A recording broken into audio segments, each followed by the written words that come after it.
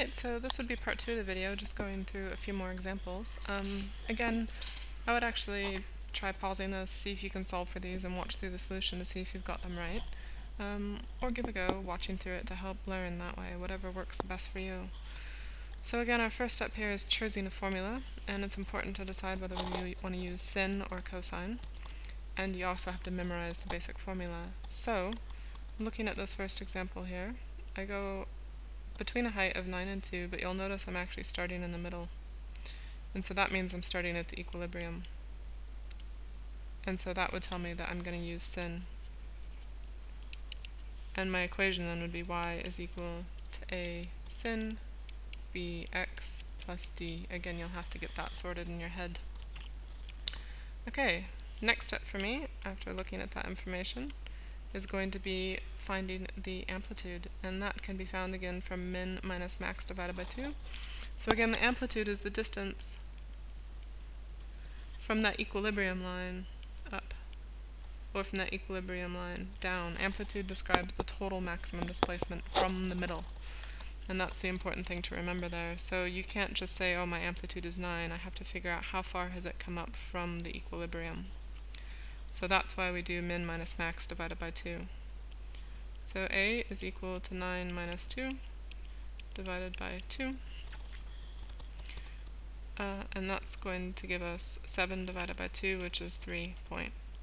So my amplitude is 3.5, 3.5. Finding d is the next thing for us, the actual shift up or down and what that midline is. So d, again, we can use that as the max minus a, so 9 minus 3.5. And that takes us down to 5.5. So that tells me that my midline here is at 5.5. If I go 3.5 above, I hit 9, 3.5 below, I hit 2. Again, describing the amplitude there. Okay, our last piece is going to be finding the period, so we can solve for b in the equation. And the period can be sometimes a bit tricky, but let's look at the information given to us. Here I'm starting at a time of, I would assume, 0, up, down, up, and going around again. And that 5, that looks to me like it's supposed to match up with that point there. Now, one period, one complete cycle means from where you start, which in this case is equilibrium, it's gone up, it's gone down, and it's gone back to equilibrium. So it's looking to repeat its pattern. So that is the distance of one complete period. So there we don't have to do any maths. The period we can read directly from the graph is 5 seconds. That's one complete cycle from equilibrium up, down, and back to equilibrium again. So period is 5, and that tells us that we can solve for b, because that will be 2 pi divided by the period, which is 5. And I'm just going to leave it exactly like that as a fraction. 2 pi divided by 5. Now I've got all my information. Let's plug it in. Y is equal to a, which is 3.5,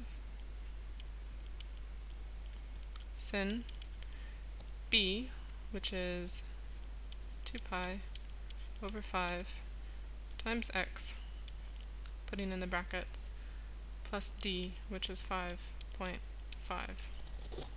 So again, good idea to chuck brackets around that. Okay, on to the next example. Looking at this one, we have to pick our formula again, and I notice that it's not starting at the midline. I can see that midline is there. Things are going above and below that, but it's starting, in this case, at a minimum. So since it's starting at a min, I'm going to say that I need to use negative cosine. So I'm going to use y is equal to negative a cos bx plus c, because it's an upside down cosine if you want. It's starting at the bottom instead of starting at the top.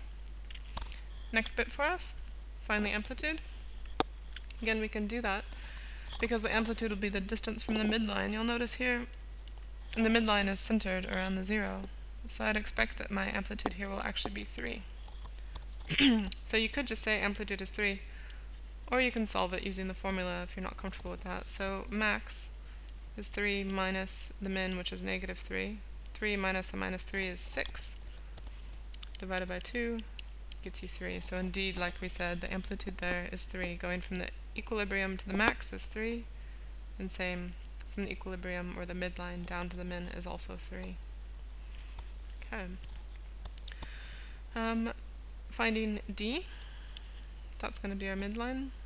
Again, here you can actually see that it should be at 0 because it's centered there, but 3 minus 3, that's the max minus the amplitude, gives us 0. So we do see that d is in fact 0. And one last piece, finding the period, identifying what that's going to be. Well, we've been given heaps of information, except for exactly what the period is, because if you look through, if I want to go one complete cycle, going from my min through to equilibrium up to my max and back to my min again, that's one period right there. Going from my min back to my min again, that's another period, a complete cycle. The complete cosine has happened there. I've gone through a full cycle from min to max and back to min again. So you'll notice it takes 9 seconds to complete 2 periods. So if I'm going to calculate that out, the time taken, the number of periods, which is 2 periods, divided by 9 seconds,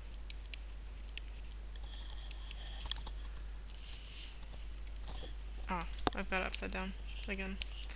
Other way around. We're looking for the time, so we need 9 seconds. It takes to complete 2 periods. So 1 period then should take 4.5 seconds, half that time. In 9 seconds I can do 2, so at 4.5, half that time I should be able to do 1. So b then is going to become 2 pi divided by 4.5. And if you want to simplify that out using magical fraction knowledge, you can get 4 pi over 9 for that. Both will probably get by okay with, though. So, plugging it in, y is equal to, again I was using a negative cosine here, so a negative, my amplitude is 3, cos, bracket, my b is 4 pi divided by 9, x, bracket, and I don't need to do a plus 0 because, well, that doesn't really add anything to our knowledge about this equation. So again, starting at a min, I see that it's a cosine and it's actually a negative, so just be careful that you get that negative there. I have one more example to look at. Bring it up a little bit so we've got room to work on it. And this one takes us to a little bit of an application, which is a little bit more of what you'd see at an excellence level. So let's take a look. Find the formula, our first step. Okay, well, I can see that my max is 80 and my min is 30. So my amplitude is going to be 80 minus 30 equals 50. My midline is going to be the max minus the amplitude. Oh, sorry, divide by 2. It's 25. Something wasn't working. Okay, so my amplitude is 25, so 80 minus 25 is going to be 55.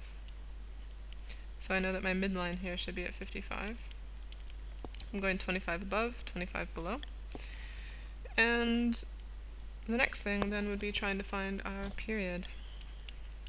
So, looking at this, again looking for complete cycles. I'm starting at the equilibrium, I'm going up. That's not a complete period because I haven't started at equilibrium and went up. I need this case to be going down at the equilibrium, so I need to go back again until I'm actually going up through the equilibrium. So up through the equilibrium until I'm going up through the equilibrium. This is the distance of 1 period. Again, carrying on, that's another 1 full period. And again, carrying on, that's another 1 full period. So in this case, there's a total of 3 periods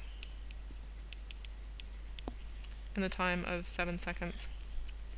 So 7 seconds split up amongst the 3 periods is going to get us the answer there.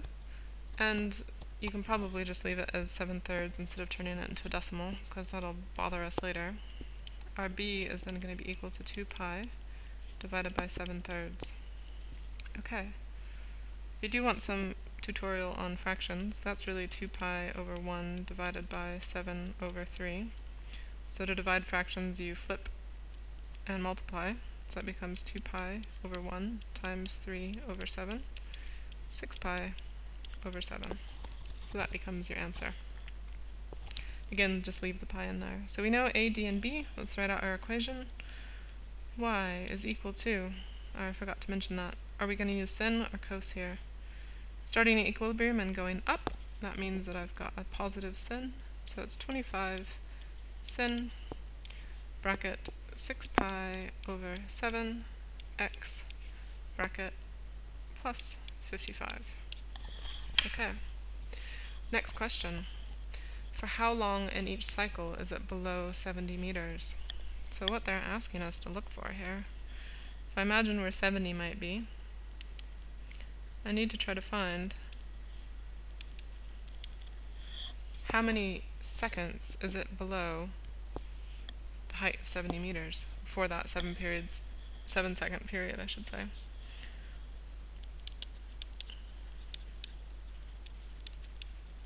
So in the 7 seconds shown, for how much of that time is it actually below 70 meters? Okay, so 70 meters, is that your y or is that your x? And you'll notice that 70 meters is actually your y, that's the height. So 70 meters is equal to y. We know something. We know what y is going to be. So our next step is going to be getting our calculator so that we can actually solve for this. But let's show what we're going to solve for, right? You want to show your substitution every time. So if y is equal to 70,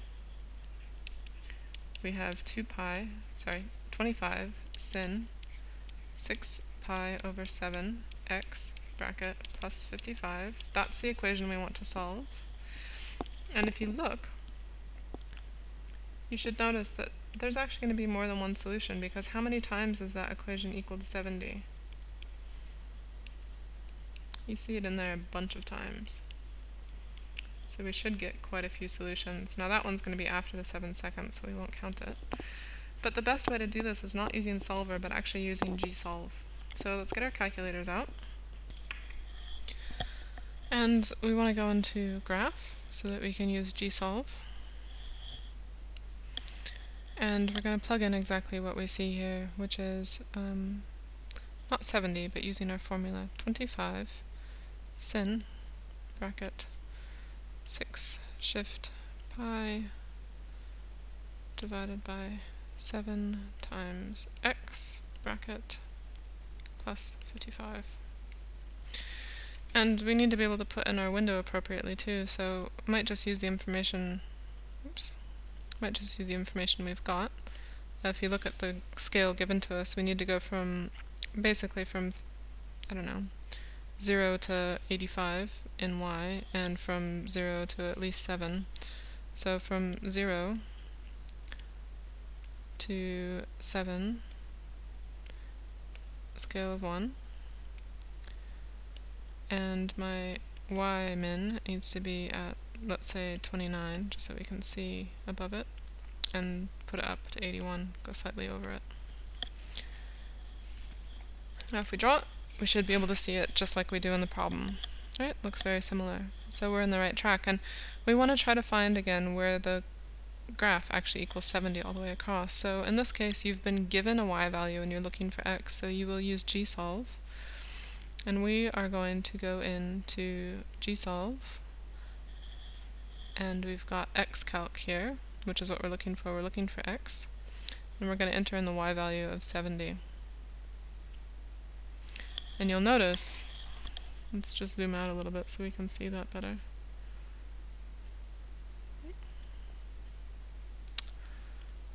Try again. Change our window. Let's go to 90, just so it's not cut off. Okay, so into gsolve, we're looking for an x value, so we'll use xcalc. We know y is 70. We'll put that in. And we can see here that we've got some values. So if you use the arrow, you can bounce over, and you see that every single time that is equal to 70, you find it, and it will give you the information. So let's write down what those numbers actually are, and we can call them, I don't know, since there's multiple solutions, we'll say x1, and we'll round 0.239. Looking at the next one, x2, 0.928. Looking at the next one,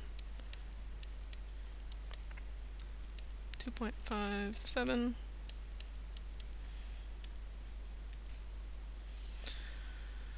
Um, 3.26.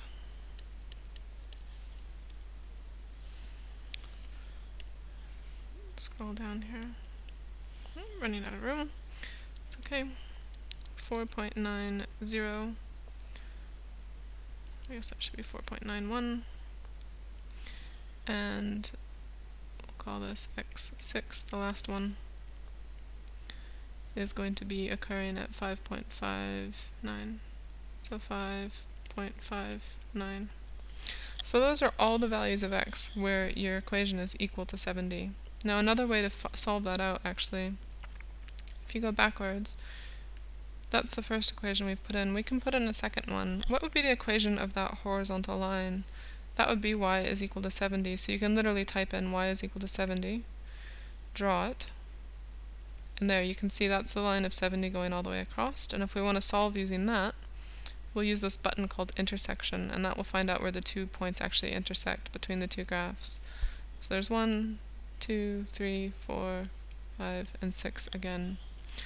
Either way will work for you. You still get the same numbers, and so that will get you the values for x. But we actually need to answer the question appropriately. They're asking for how many seconds of time is it actually under 70 meters. So they want to know how many seconds is it above, really, and how many seconds is it below out of the total of 7. So one way to go about doing that would be to possibly look at being clever. Let's figure out for just one cycle. We know that one cycle is going to be 7/3 of a second. And so let's look for out of one cycle, what period of time is it not below. So we'll go, see if I can do this.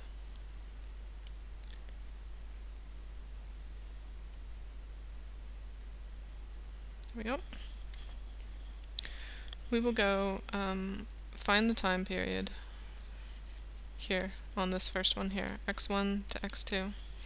So x2 minus x1, 0.928 minus 0.3239. You can use your calculator for that if you want. 0.928 minus 0.239, and you've got a total time of 0.689 seconds that it's above 70. So that's for each cycle how long it's above.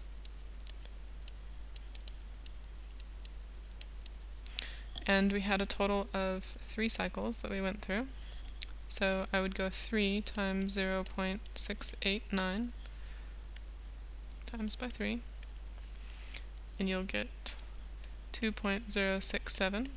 So again, that's above. And we want to know how long it was below. So that would mean then we can do 7 seconds minus the 2.067 that it's above. So 7 minus answer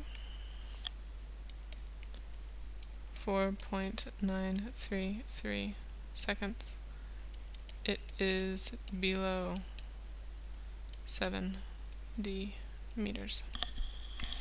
So those are some of the ways that they might ask trickier questions, and you've got to try to figure out, what's going on with that. But again, to solve for particular x and y values on your cosine graphs, it's really good to use gsolve to put it in there so you can see all the possible solutions and match your window like we did, so that it looks just like the problem you've been given. Okay, those are the excellence level questions. Be brave, go out and try them, see if you can figure them out from the word problems, and good luck.